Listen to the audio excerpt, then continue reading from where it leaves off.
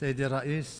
Mr. President, allow me at the outset to congratulate you, Mr. Dennis Francis, for your election to preside over the 78th session of the General Assembly at the United Nations.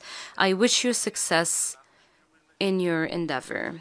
I would also like to commend the special efforts of His Excellency Mr. Chaba Korosi, your predecessor, who presided over the previous session.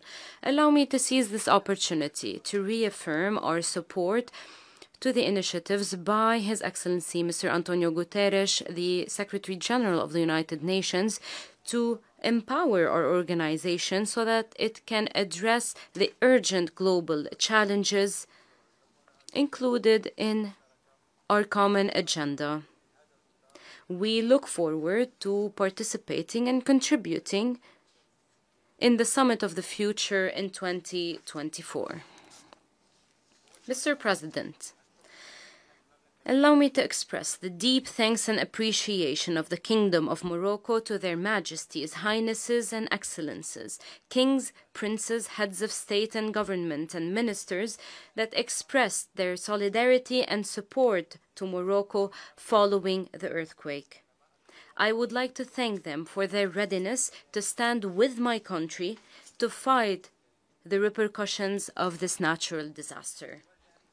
The Kingdom of Morocco has faced the repercussions of this earthquake, which led to the death of 3,000 people and injured 5,700 others. It also led to grave material losses. We face those repercussions with determination, seriousness, and solidarity, and these are the values of Morocco.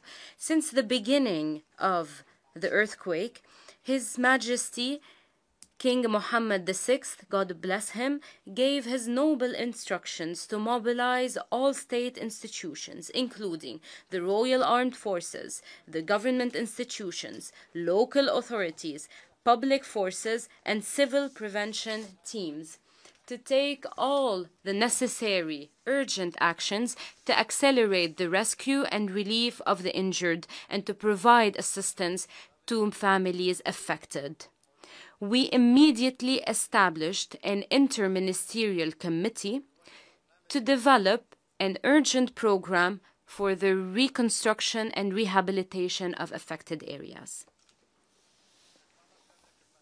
The Kingdom of Morocco was under the effective leadership and the direct supervision of His Majesty King Mohammed VI, God bless him, and we passed from rescue and relief, urgent rescue and relief, to reconstruction and rehabilitation of affected areas.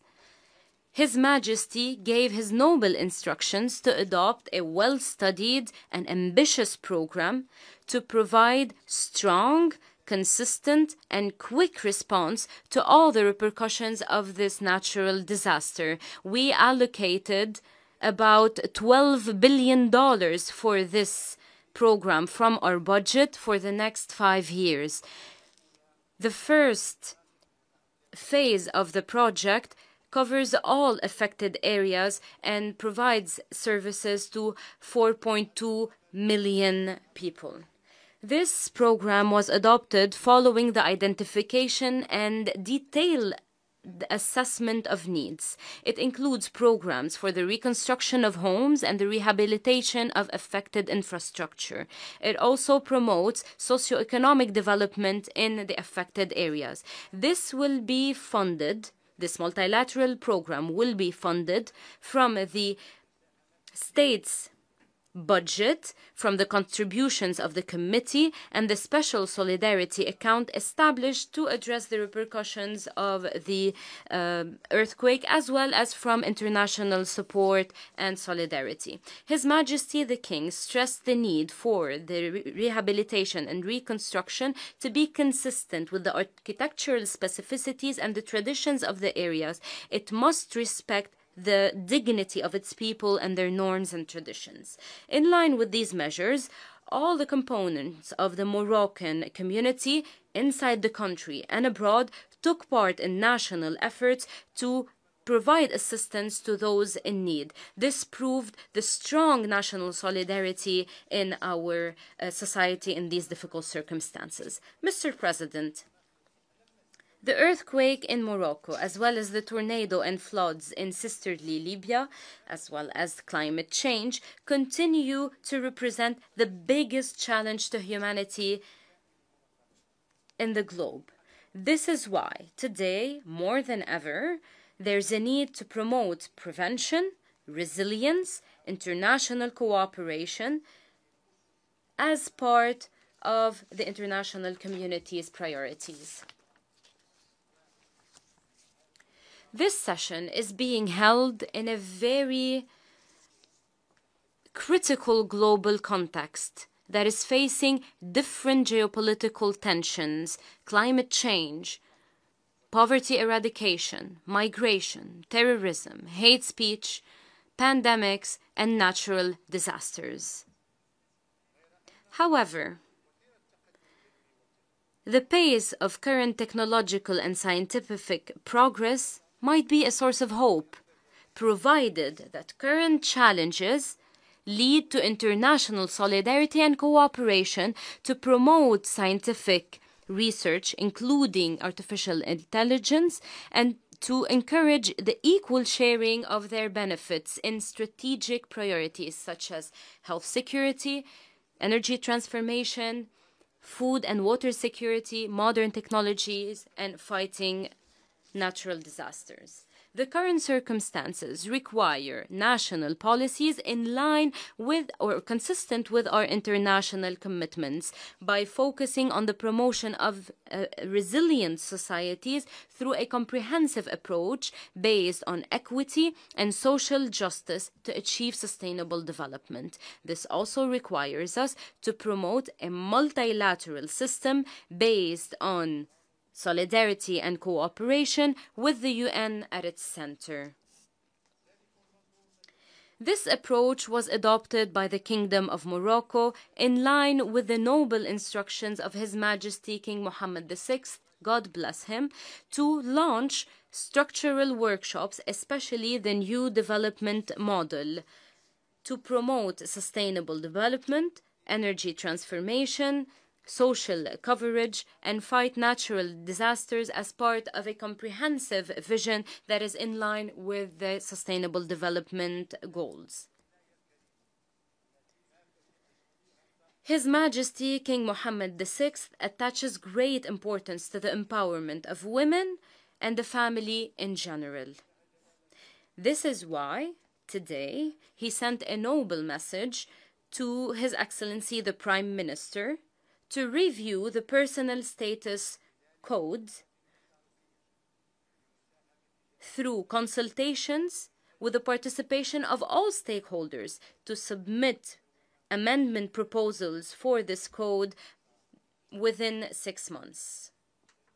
Mr. President, the Kingdom of Morocco expresses deep concern regarding the spread of hate speech, especially through social media. This sows the seeds of division within societies, cultures, and states, and exacerbates violent extremism. It is rather the main factor of global instability. This is something stressed by His Majesty King Mohammed VI, God bless him, in his noble message to the participants in the 9th session of the Global Forum for the Alliance of Civilizations held in Fas on the 22nd and 23rd of November 2022. He said, and I quote, "Our civilization has never confronted such risks. Coexistence has never faced such tremendous daily challenges. Rarely did we fear and suspect others like today. And rarely was every trigger event used to instigate fear and hatred like today." End of quote. We reaffirm Morocco's full rejection and condemnation of every assault on religious symbols and sacred books. We strongly denounce the desecration and burning of the Holy Quran. This insults more than 2 billion Muslims around the globe. This is a violation of the basic rules of human rights. The relevant countries should take all the necessary measures to stop such violations.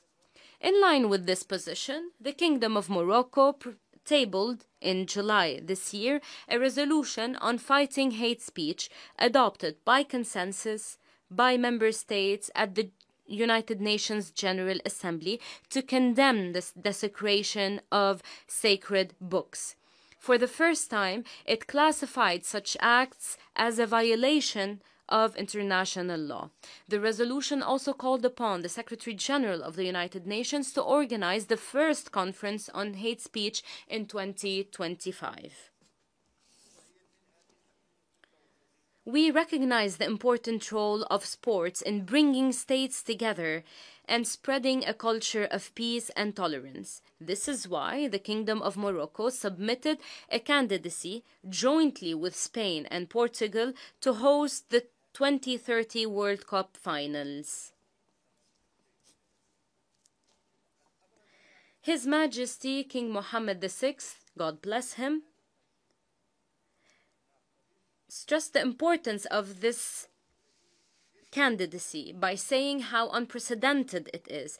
It brings together 2 continents and 2 civilizations, Africa and Europe. It unifies the 2 banks of the Mediterranean and promotes the aspirations and ambitions of the people of the region for further cooperation, understanding, and communication. Mr. President, we remain attached to a final political solution for the fabricated regional conflict in the Moroccan Sahara to promote development, stability, and peace in the region and the African continent. Morocco continues to support the efforts of His Excellency, the Secretary General of the United Nations and his special envoy to relaunch roundtables with the same format and the same participants, especially Algeria, the main party to this conflict, in line with Security Council Resolution 2654. We reaffirm once again that the final solution can only be political, realistic, and practical based on consensus.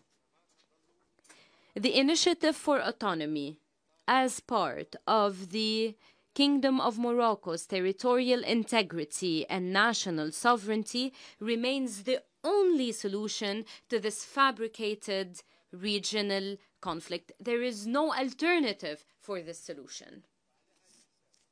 On this basis, more than 100 countries today from all over the world support the Moroccan Autonomy Initiative.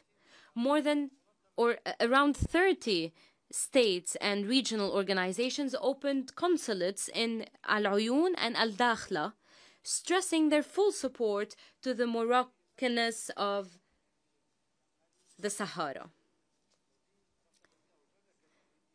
As part of our new development model for the southern regions, we allocated until today $10 billion and we implemented about 81% of this project to promote the socio-economic development of this region. This made it a regional hub for trade between Africa and the rest of the world. The special representative or the special envoy of the Secretary General, Mr. Stefan de Mistura, saw firsthand these achievements during his visit of the 2 cities of Al Ayoun and Al Dakhla in the Moroccan Sahara in the beginning of this month.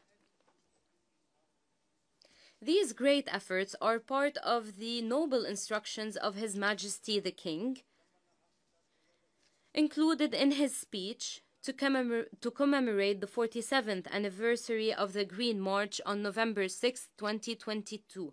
He said, and I quote, "Our defense of the Moroccanness of the Sahara is based on a comprehensive approach that includes diplomatic and political work, the promotion of social, economic, and humanitarian development of the region. The Kingdom of Morocco expresses deep concern regarding the catastrophic humanitarian situation in the Tindouf camps in Algeria. Algeria, the host country, delegated its authority illegally to a separatist armed group with confirmed close links to criminal and terrorist networks. This perversion requires the attention of the international community because Algeria refuses to register and count the people detained in the Tindouf camps. This is a blatant and clear violation of international law and the repeated calls by the Security Council since 2011. The non-registration of people detained in the Tindouf camps allowed for the looting of humanitarian assistance sent to them. This was confirmed in reports by international, regional, and non-governmental organizations, latest of which a report by WFP in January 23. Mr. President, we stand in full solidarity with the sisterly Libya following the unprecedented floods that led to grave losses in lives and properties. We express our full, genuine condolences to the people and state of Libya, as well as to the families of victims. We wish the injured a speedy recovery. In line with the noble instructions of His Majesty the King, God bless him, we will always stand with the legitimate Libyan institutions and we support international efforts to solve this crisis in this country in line with the agreements reached by different Libyan parties, especially the UN efforts to reach a permanent political solution to the Libyan crisis in line with the Sukhairat Agreement of 2015. In this vein, Morocco hosted a series of meetings that led to an agreement between the Speaker of the House and the Chairman of the Libyan High State Council in October 2022 to implement the outcomes of the Bouzamnika meeting to unify the executive. In Bouzamnika, from May 23rd to June 6, 2023, a meeting was held for the Joint Committee, the 6+6, which includes the House of Representatives and the Libyan High State Council, to prepare for the electoral laws. It led to major agreements on the organization of elections in Libya. Mr. President, the Palestinian question is a national priority and it is a cornerstone in our foreign policy. We call for avoiding any escalation and violence so as to prevent the situation from getting out of control. We call for sparing the Middle East further tensions which derails the peace process. His Majesty King Mohammed VI, God bless him, as President and Chairman of the Al-Quds Committee in the OIC, expressed the importance attached by the Kingdom of Morocco to the Palestinian question by saying, I quote, "With the same seriousness and determination, we stress Morocco's position to ensure a just solution to the Palestinian question and the legitimate rights of the Palestinian people to establish an independent state with East Jerusalem as a capital to protect the stability and security of all the peoples of the region." End of quote. We reject all unilateral measures that jeopardize the historic and legal status of Al-Quds al-Sharif. We support the Palestinian Authority led by His Excellency President Mahmoud Abbas and its decisions to protect the legitimate rights of the Palestinian people to achieve their ambition to establish an independent state with East Jerusalem as a capital on the lines of 4 June 1967, in line with the internationally agreed upon two-state solution and in respect of the principles of international legitimacy and relevant resolutions. Mr. President, in conclusion, it is our responsibility as member states to provide the necessary conditions to ensure the success of our organization by providing it with the necessary resources and political will to ensure its reform so that we can build a more just and human multilateral global order based on solidarity. His Majesty King Mohammed VI, God bless him, has already stressed this in his noble speech before the 59th session of the General Assembly, where he called for the following, and I quote, "Promoting trust in the United Nations as our humanity's living conscience, as the cornerstone of a new global order based on comprehensive peace and security, collective development, equality, tolerance, democracy, and fraternity." End of quote. May the peace, mercy, and blessings of God be upon you.